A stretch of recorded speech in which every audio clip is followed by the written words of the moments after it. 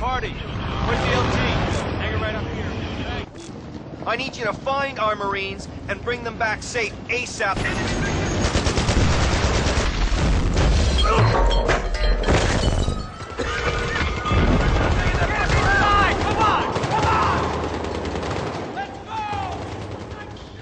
My name's McNab. I spent 18 years in the British Army, 8 of them in the infantry and 10 of them in the Special Air Service. 20 years ago, I deployed to Iraq during the first Gulf War with a Special Air Service with a mission to go and cut a fibre optic cable that was running from the Iraqi headquarters in Baghdad to the Scud teams that were in the western deserts of Iraq that were firing into Israel.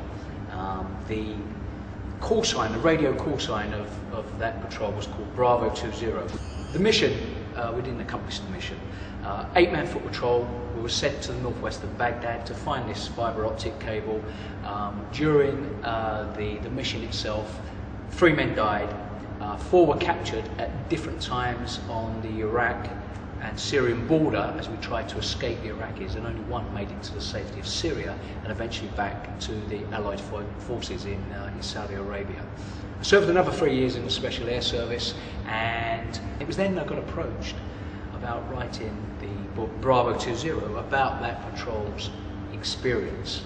And by everybody's surprise, the book went way beyond what the expectations were, and even today it's the biggest selling war book of all time around the world. It's not so much the details of what weapon does what or what is going on the ground. What it's all about is, you know, what does that weapon smell like after it's been fired? What does it feel like?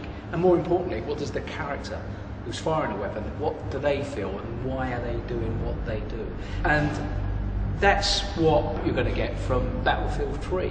It's just not so much the story of, you know, Dima, the Russian, who's a part of the Battlefield 3 story. It's actually trying to get behind that, and just like the game, it's all about the story, and we can expand the game and look at it from a different point of view.